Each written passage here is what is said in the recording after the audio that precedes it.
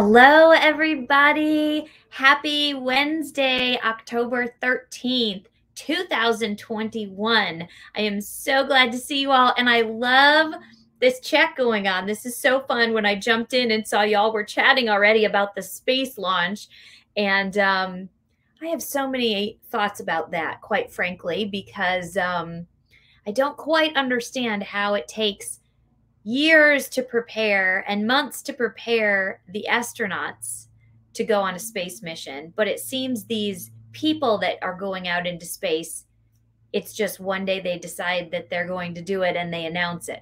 So I don't watch the news. I haven't seen anything about what this launch was, so I can't speak to it fully. But I do have that as a question in the back of my mind. Is this really happening? Are they truly launching people out to space? And even at that, if they are they just kind of going to the brink of our atmosphere and then returning? And is that really going into space? I don't know. These are all my questions. I have a daughter who loves outer space. She loves the cosmos. I have studied quantum physics a little bit, very little bit. And I love quantum physics. I could get all into that. I love that whole topic. So I found it fun to jump in and see you all talking about that. Anyway, I am Tania Joy Gibson. Welcome to Beauty for Ashes. For those of you that are new, I am so glad to see you here today, joining us as we finish this amazing study on the life of Esther and her story and her testimony and the testimony of the people that were involved with her uncle Mordecai and King Xerxes, and even the evil Haman, right? We have to have, there's always, in any story, there is always good versus evil. And so this is part of the story. Sorry, I'm watching some of this chat at the same time. It's so fun to see you all. And thank you for jumping on early this morning. My schedule's a little bit different today, and so I was not going to be able to jump on it at the end of the day, and I was able to during lunch. So I thought let's just jump in and see what we can do here. So we are finishing this book. This is a very short chapter. Chapter 10, very short, pretty much one big paragraph, but it's an important one because it's important to see where Mordecai ends up. We've kind of finished the book, and it's interesting when we look at this story because Queen Esther, as we know, is kind of the main character, right? Or at least the one that we think of most of the time, being the book of Esther. But the character of Mordecai is really and truly just as much a main character as Esther is. If it wasn't for Mordecai, this all wouldn't have played out the same. If Mordecai hadn't have been willing to not consent, to not bow down to the evil Haman, if he had not been willing to stand on the outside of the king's gate, like, why was he always there? That's a question I have. He knows his niece or his daughter, whichever you want to call it. I like to say both because he raised her. So he was her father, but he was her uncle too. But she was in the palace. She was safe, I would think. She's, the queen. She's in there. She's doing her thing. Why did he stay always outside the gate? Because it seems he would be there a lot. If it was something that was, now again, we'd have to dive into the history, and maybe he worked out there, maybe, who knows? I don't know the backstory. So I'm not presuming anything. I don't want to put false things out there. I didn't study why was Mordecai always out there. But it seems he had to have been outside that gate for quite a while, or else it wouldn't have probably bothered Haman, right? For him to have been out there one or two times, Haman wouldn't have probably made such a big deal about it. But he was out there over and over and over, right? And so if he wouldn't have been, let's just take a step back. If he wouldn't have done that, if he wouldn't have been out there as often as he was, if he wouldn't have been out there, and I see you guys chatting, we're going to pray. Joni, we will pray for your pain and healing definitely. And when we get to the end, since this is a short chapter, if anybody else has any other prayer things, let's stick them in there and we'll pray through those. But when we back this up, back to Mordecai, if it wasn't for Mordecai, this whole story would have gone a totally different direction. Esther would have still been queen, but this wouldn't have been brought up, and the enemy would not have been revealed had Mordecai not been the one standing out there willing to not bow to the evil. And so that's a huge thing to remember. And I think that's why the end of this chapter focuses on Mordecai. This is a rags to riches story, a Cinderella story, as many people have taught Esther can be a Cinderella story. She was an orphan, she becomes the queen, but that also happens to Mordecai. Mordecai is a character that is just as important, if not more important, right? I mean, there's not a more or less than, but he is just as important because he is the one who revealed the enemy's tactics. He is the one who had it all documented. He is the one behind the scenes who had all of the money documented, had all of the orders, the edicts, all of the words that were spoken. He had that all recorded so that when it was Esther's for such a time as this moment, he could give her, ooh, that gives me chills. Wow. Yes, Lord. Wow. Wow. Wow. Let me see if I can figure out how to say this. Watch for those around you who are the ones who have all of this information ready for when you get brought into your for such a time as this moment. They will have it, the information and the documentation and the ways to expose the enemy. Esther didn't have that information. That's important to note. Esther did not know. She was in the inner courts. She was in the government. She was in that seat of authority, but she did not know that Haman had these plans. She did not know that her people were getting ready to be assassinated and annihilated. That was put in order and written out while she lived in the very same castle. While she was in her part of the king's castle, he was in another signing these executive orders of death.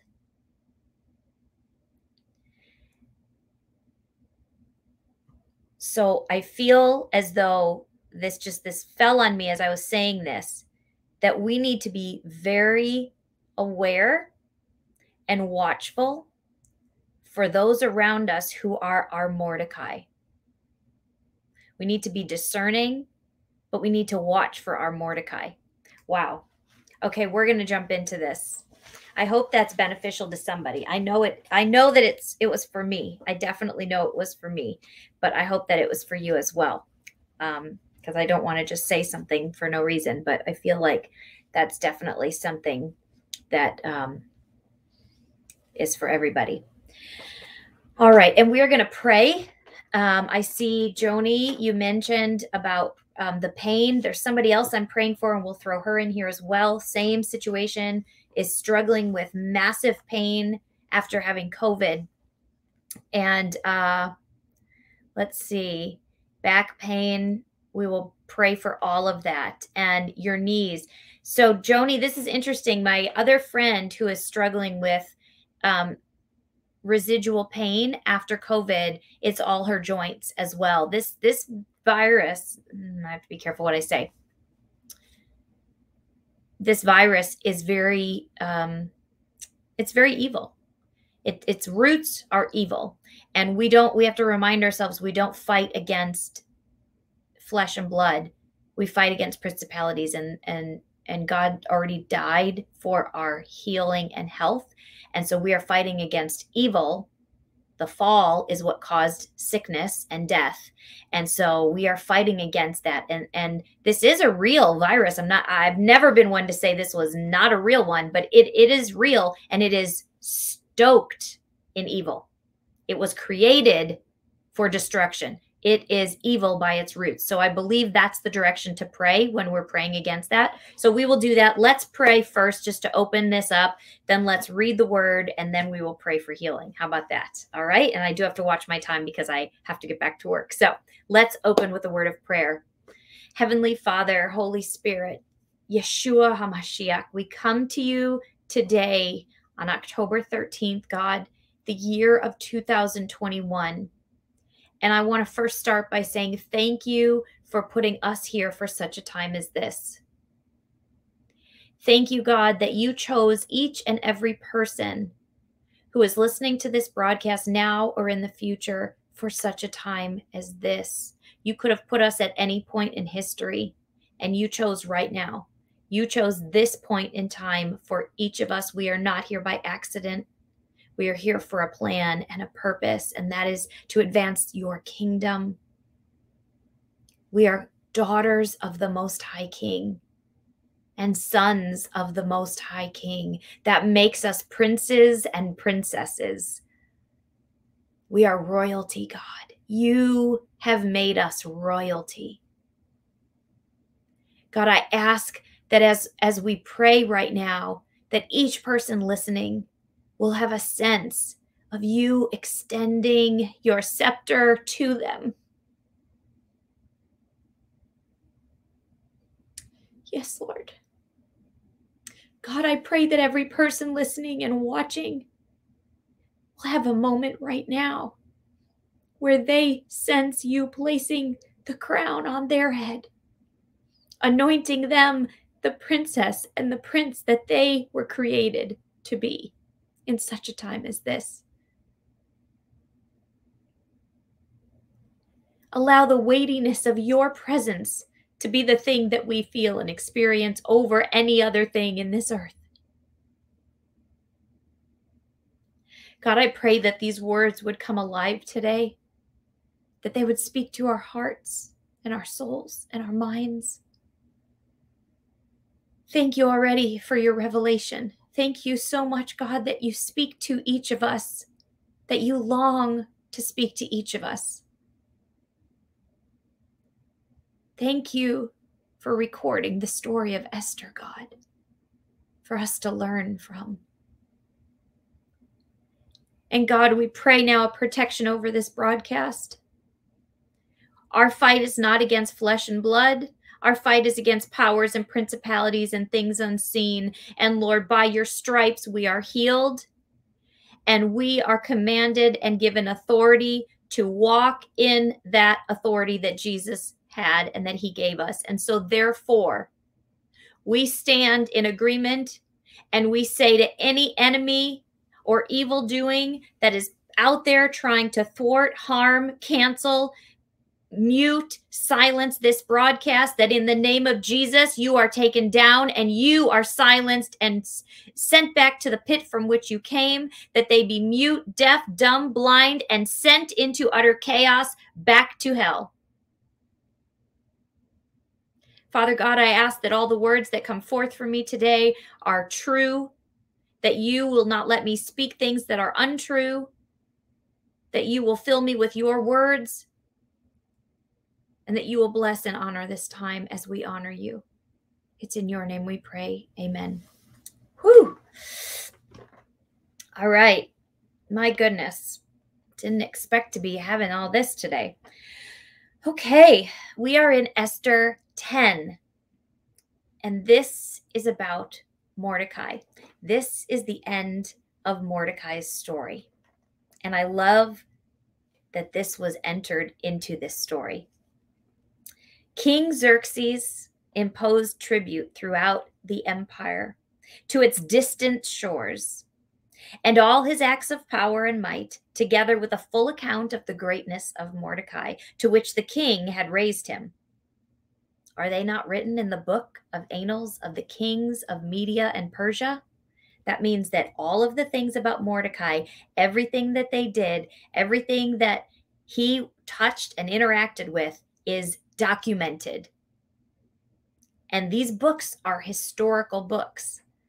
I've tried to look them up actually because I believe that they are out there. I don't know if they've been found. I would imagine that these historical books of the kings are, probably somewhere. They're probably hidden somewhat, but that would be a fun search to do sometime.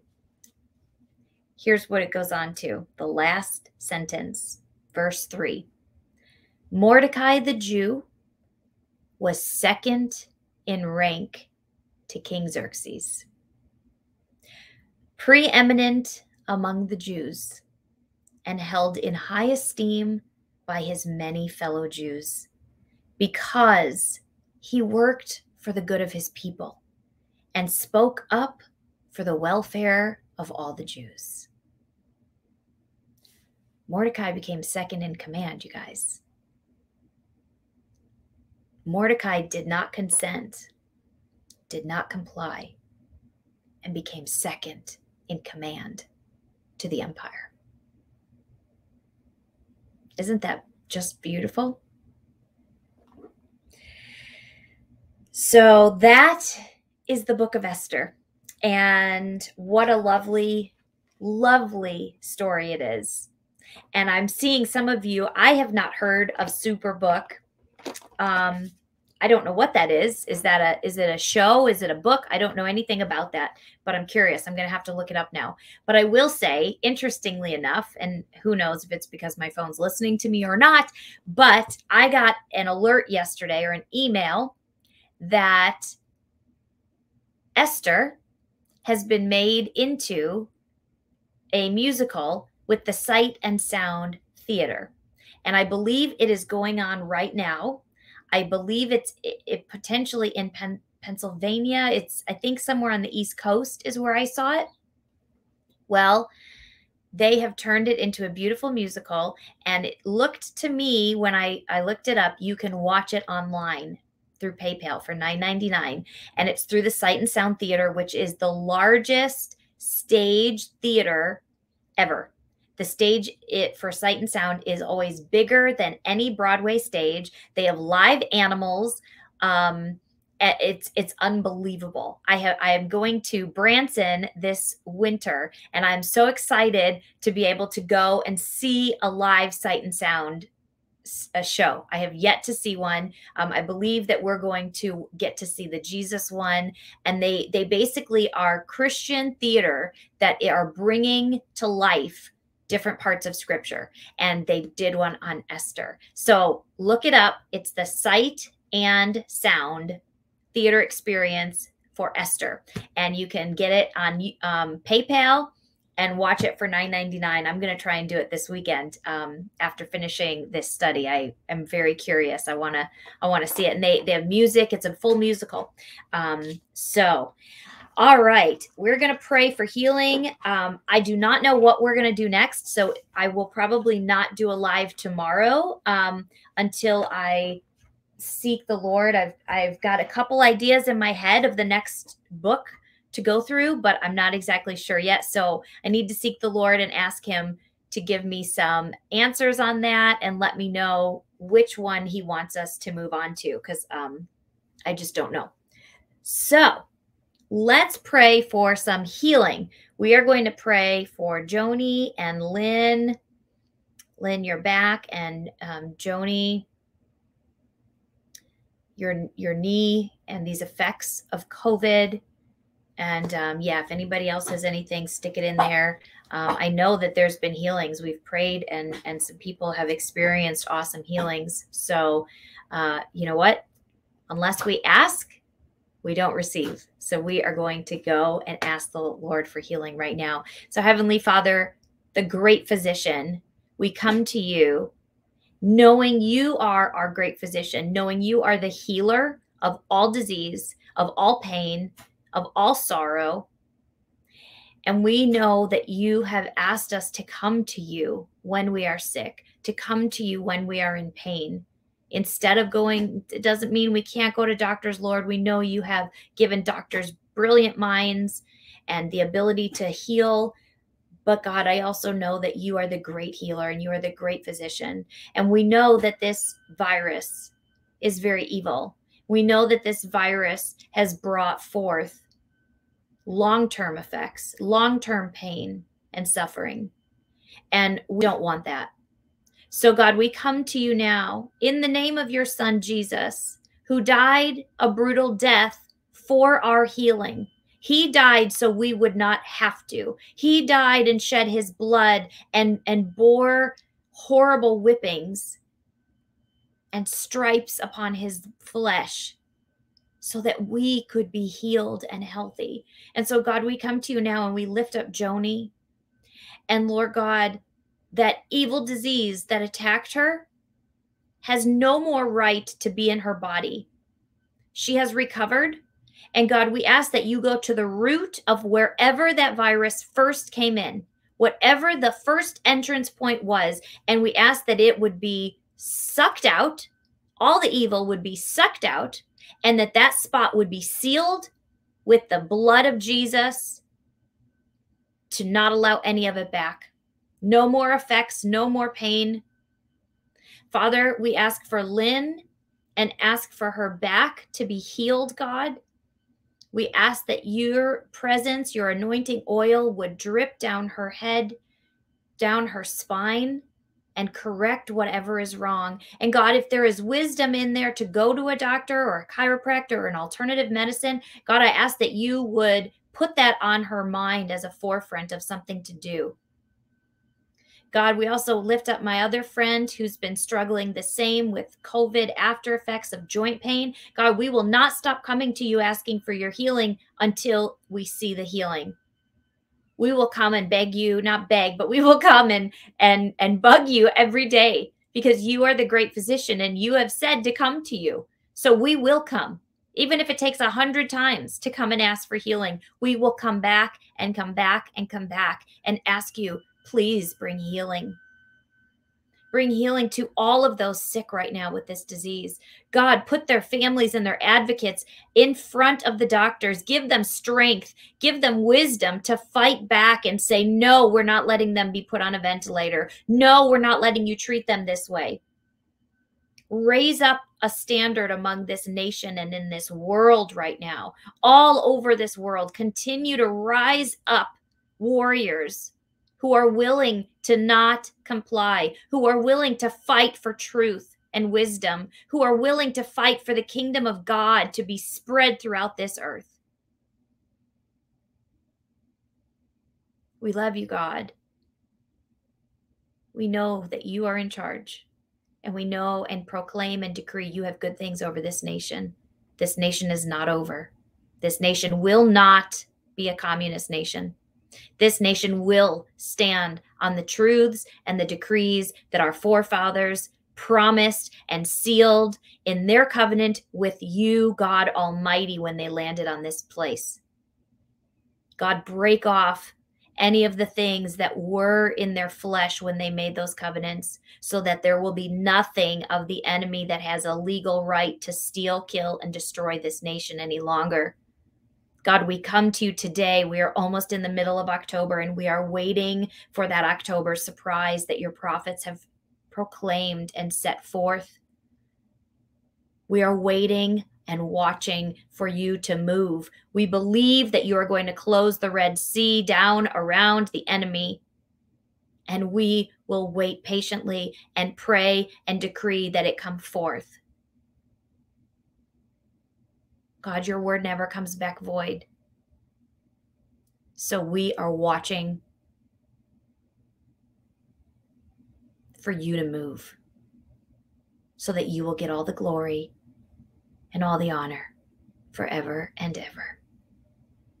Amen and amen.